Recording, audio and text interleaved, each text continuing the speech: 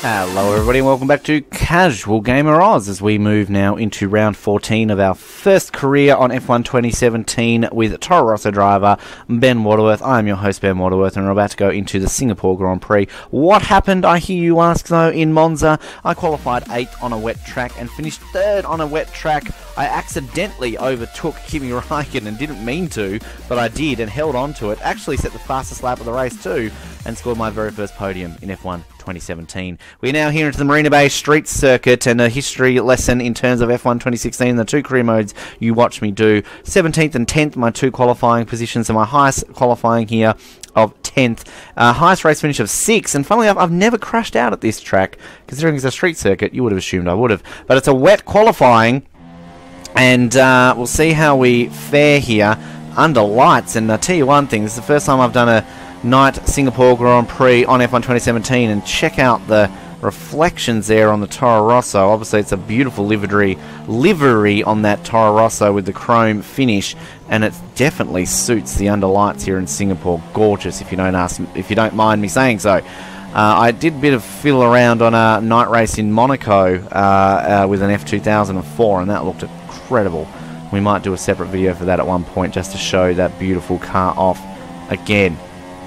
Obviously, we crashed the F2002 in our last invitational race, but we won't talk about that. It's interesting how they have Monaco, obviously, at night now as kind of a mode. Oh, God, this is not good, this is not good. Oh, thought I was going in the wall there. But I actually saw another video where it was Singapore during the day, which is a weird thing to think that would be a different thing, but it looked actually really nice, too, during the day. So, there's just a little side note I thought I would add. And it'll be nice with the night race modes. Obviously Monaco at night's a good thing, but make all the races night mode available. I'd love to race around Albert Park at night, or Montreal at night, you know. Oh, this is in the wall, this is in the wall. Yep. Well, what did I say before, that I've never crashed out of Singapore before? That time around I just completely outbraked myself coming on the bridge. And where am I? There we are. Watch this. Slid straight into the wall. Just lost the back end. Boof. Yep, that was always going in the wall. Well, I'm going to be last. Yep, we know. It means I can fit a new engine. There's a slight positive. So we can maybe do that. Give ourselves a bit more power here for the Singapore Grand Prix and hopefully have a dry race. From, what was it, 8th on the grid to dead last again. So the third time in the last 4 races I've been last on the grid. So disappointing. All right, let's move forward. I should also mention I've got a new rival. I didn't say that before. Esteban Ocon's my new rival. I do like that with the rivalry system this time around. They don't make you just repeating the same rival over and over again. They give you a new one fairly quickly, so that's a positive. Anyway, I'm going to shut up. Let's get into race day, and let's do that now. Okie dokie. As we get the slow loading screens. Probably my only real complaint about this game are the slow loading screens. A lot slower than past games. But other than that, so far F1 2017 has been pretty darn good. So we're powering through our first career mode here. Looking like we will stick with Toro Rosso for the next season. Should almost have enough points to do an upgrade soon. We might have a look at that. Look at my reputation after crashing out. Red Bull wanted me, Williams wanted me, Renault and Haas. They're just so bipolar, those teams. Alright, let's fit ourselves. Should be probably our last power unit we can fit too. We're not going to get the penalty for it. Let's do this. Yep. We'll take her up to number 8. Why not? And you can just watch me fit those into this. And give ourselves this extra power in Singapore. Done. Alright.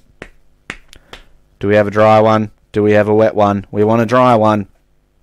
We would love a dry Singapore Grand Prix. Yeah, 6th place in 2016 Season 2. So, then 19th in my very first attempt. So I've never even finished last here, even on the 2 races I've done. But again, I just jinxed myself by saying I never crashed out, and I crashed out. So, we'll see how we go. We've got a dry one. Yay. Let's see. Now, Vettel owns this circuit.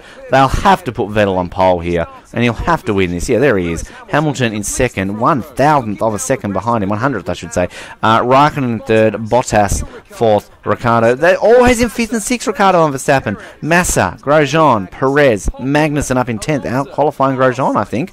Hulkenberg, I've lost the track here. Sainz, Ocon, Stroll, Van Dorn, Palmer, Verline, Ericsson, and myself. Cool. All right. Ignore me. I don't know what I'm talking about. Let's do Singapore, folks. Here we go. I've got the inside line. Let's try and get our 6th consecutive race finish. And we are underway under lights. As we make our way up here, can we find a bit of a gap? Ocon's going to close the door, so I'll just back out of that one there. Alonso gets feisty. Now I'm going to go off track here. That's not the way to do it. I didn't overtake anyone, so I won't have to yield any positions. Should be able to make a few up here as Alonso decides that he wants to keep that position. Fair enough, Fernando. You're entitled to do that. I'm going to try and go behind the slow McLaren, and we'll have to go around the outside of him, which of course means that we get the inside coming into this left-hander here.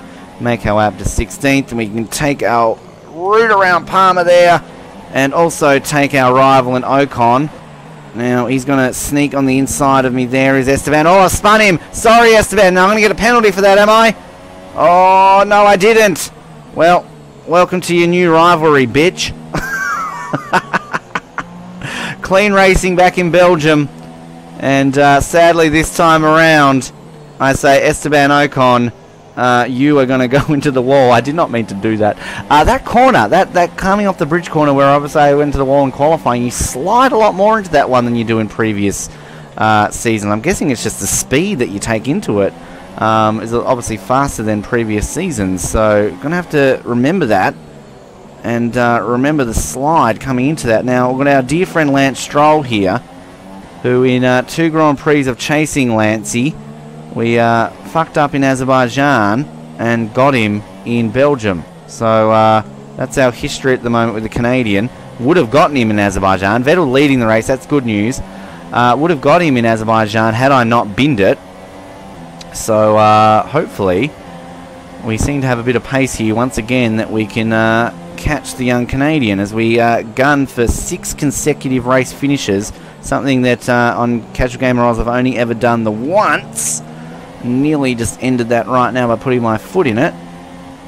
Points are not going to happen today, but as long as we're ahead of 16th, that's where the team want us, we'll be satisfied with that. I just want to finish the Grand Prix, impress some teams out there, get a few development points as we set the fastest opening sector. We should have enough development points, I feel, to be able to upgrade the power unit heading into Sepang. So that shall be a slight positive. And Palmer's racy against me there. Didn't really anticipate that the car behind me was in a position to get me. Obviously aerodynamically you can see this Toro Rosso. I'm going to brake a little bit earlier here. That is still sliding into that corner. The Toro Rosso good aerodynamically, just you can see here the power not brilliant. As Lance Stroll in the Mercedes once again pulls away from me. I'm not even going to put it into rich mode. Whoa, whoa, whoa, whoa, whoa, whoa. Goodness me. How did I hold on to that? It's lost me a lot of time. Palmer's right on the left of me as we come into the tunnel. No, no, no! 2 out of 3 chasing Lance Stroll. I bin it. And again, it's a street circuit that I bin it at. In all fairness, there's probably 2 occasions there that I probably should have binned it. So, yeah. Anyway, for the first time, I crash out of Singapore, and that breaks my race finishing streak. So there you go, bit of carnage. Oh, look at that! Whoops, bit of carnage going on there in the tunnel. Can we see this angle here of me crashing in the wall? That would be nice. Coming through here. Oh, we're already there. Oh, I've hit Alonso. Anyway, we'll retire. Thank you. Yeah, right. Yes, we know. We don't have to retire, but we do. It's casual game of fucking laws. Usually use flashbacks, what can I say? Alright, as we saunter off into the distance with Ranger Photographer trying to take some pictures there. You see McLaren going in the pits. Please, Vettel, win the race. Vettel, win the Grand Prix for me. Come on, Seb. Yes! Well, at least him or Kimi did. I'm going to say it's Kimi. Oh, there's a headless Vettel! Headless Vettel! What's happened there with Seb? He's got his head back. He had no head. Did you see that? Headless Vettel won the Grand Prix. Well, we don't usually watch the podium, but I'm glad we did. Headless Vettel, ladies and gentlemen, won the Singapore Grand Prix. We're going to take a look at the beginning of this, and somehow Sebastian Vettel won this race without a head. And it just popped up again to him on the podium. That was fascinating. Headless bloody Vettel. There you go. Alright. Oh, just had to back out of that move there against Alonso. And again, just getting ever ragged with my open lap skills there. And ahead of Van Dorn at least. I'm going to shove one up the inside of Alonso at this point. And do I make it stick there? I can't remember. I'm all over the back of a Renault. No, that's a Sainz, sorry. I'm looking at the wrong person. I'm all over the back. There we go. That's how you overtake a McLaren in Singapore. God, those cars look beautiful. Anyway, that was just a Headless Vettel. Headless Vettel wins from Hamilton, Raikkonen, Bottas, Ricciardo, Verstappen, Massa, Grosjean, Perez gets some points, but not enough to get me back, I feel. And Magnussen, I should really look at that replay of me spinning out Ocon, but we won't need to see that. Championship, Hamilton 29 over Vettel. Vettel closes that gap slightly. Raikkonen, Bottas, Ricciardo, Verstappen, Massa, myself, Perez, and Grosjean. He gets up into 10th place. Constructors, no change at the Western Front. Ferrari closed the gap back to within 11. Red Bull in 3rd. Williams, Force India, Toro, Rosso, Haas, Renault, McLaren, Sauber, no points. Let us move on, folks. Malaysia is next, a circuit I like, but you know I'm going to bin it. Thank you for tuning in to Casual Gamer Oz. Once again, my name is Ben. Like, subscribe, comment, everything else in between, and we'll speak to you next time on Casual Gamer Oz. Good night.